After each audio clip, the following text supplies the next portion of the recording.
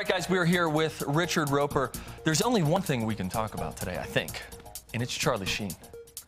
He is dominating the world. He is dominating it's the Charlie's planet. We're just hanging on for dear life. We're hanging on. Steve. I interviewed Charlie Sheen for a movie called Navy SEALs 20 years ago, and he showed up wearing a Dick Tracy suit for no reason whatsoever, drinking screwdrivers at 10 o'clock in the morning and going off on a crazy tangent. But now you have the social media component where he can communicate directly to us, so we see the insanity unfiltered. Do you think he has any legitimate movie offers lined up? I think he probably has some offers, but I don't know right now if anybody can see him in a role and not think about all the craziness surrounding his real life.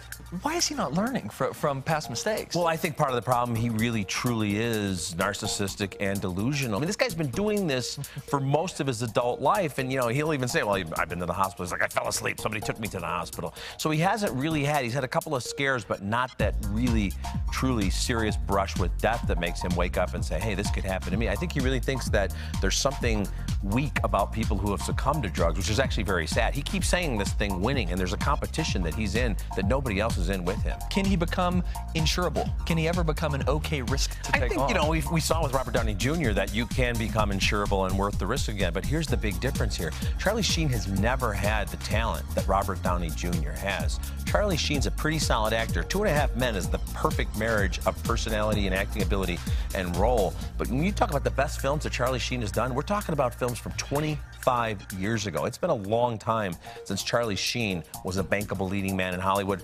regardless of his personal problems, just as an actor. Lindsay Lohan, Mel Gibson, Charlie Sheen.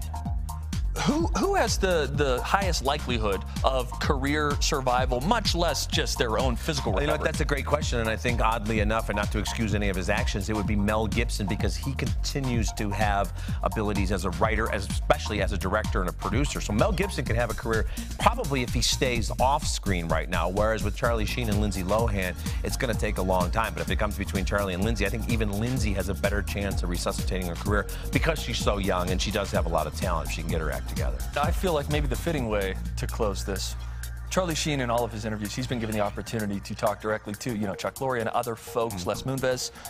Do you want to look into the camera and send any personal message to Charlie right now? Which camera am I looking to? Right here? It doesn't even matter at this point. Let me go right here. Let me just say something. Charlie, this is your old friend Richard Roeper here. I got to tell you something. They're not goddesses. You don't have tiger's blood. Gnarly isn't in vogue anymore. Take a deep breath. It'll be okay. Richard Roeper, like only Richard Roeper could say. Thank you for the latest. Peace out. Peace out, man.